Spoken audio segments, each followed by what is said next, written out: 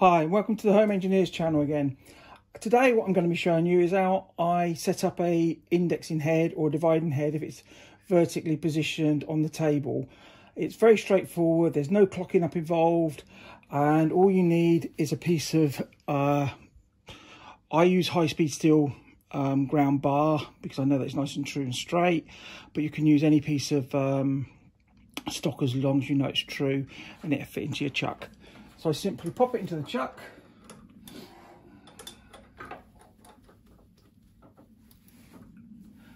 and then bring it, centralise it over the table. That's going to be locked down.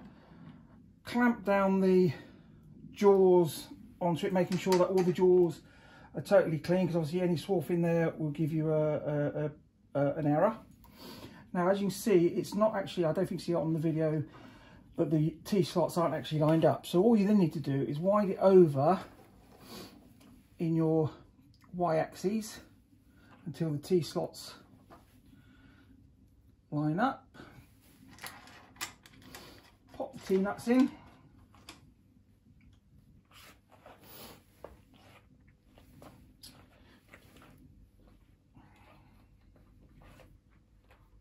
Rub your head and spanner.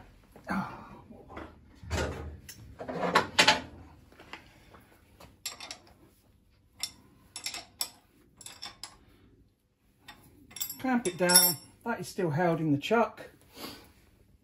What I then do is I then set my DRO to 0. I can set my dials to 0 if I wanted to.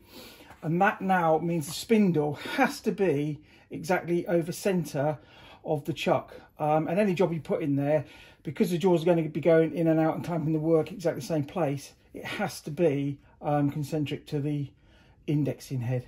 Okay, very short video. Hopefully you'll find that helpful, and thank you for watching. If you've enjoyed this video, please subscribe to my channel. Thank you.